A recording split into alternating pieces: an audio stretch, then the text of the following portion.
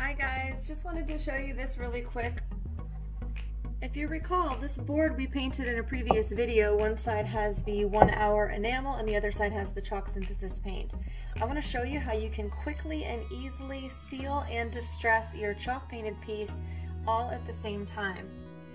The new Furniture Tonic will seal your piece for durability and allow you to wet sand it without any dust or debris.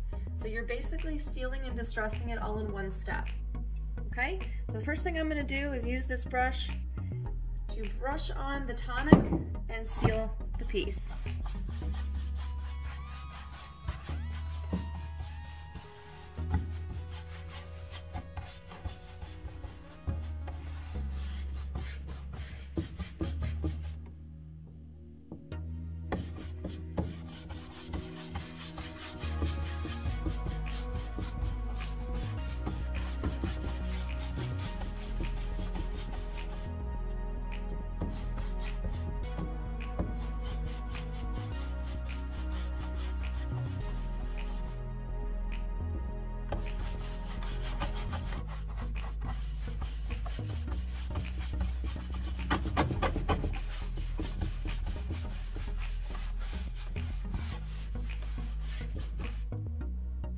Once you've got that pretty good and soaked with the tonic, you can take a sanding block, and I'm going to go pretty hardcore with a 60 grit just because I want to actually distress.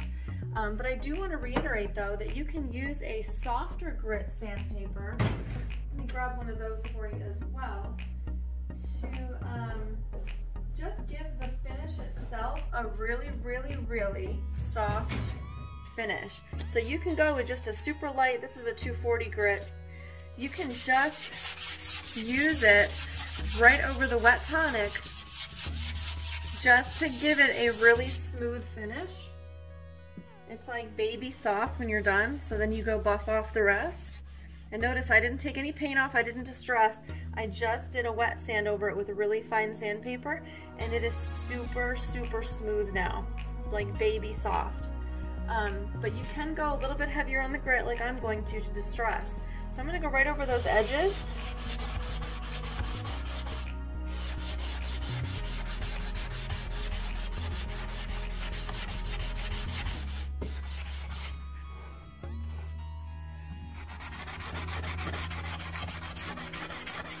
As you can see, I'm just exposing some of that wood underneath.